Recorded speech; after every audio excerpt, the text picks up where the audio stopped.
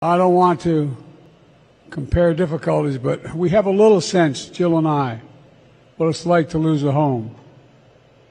Years ago, now 15 years ago, I was in Washington doing Meet the Press.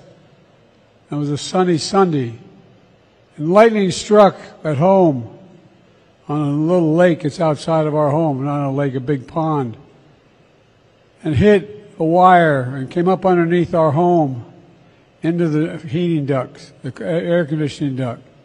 To make a long story short, I almost lost my wife, my '67 Corvette, and my cat.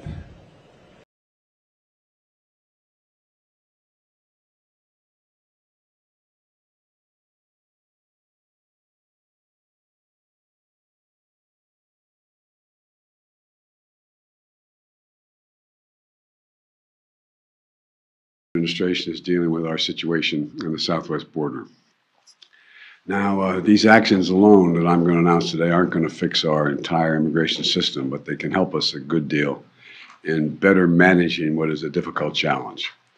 On my first day in office, some of you may recall who cover this area, and you cover it well, I sent Congress a comprehensive piece of legislation that would completely overhaul what has been a broken immigration system for a long time.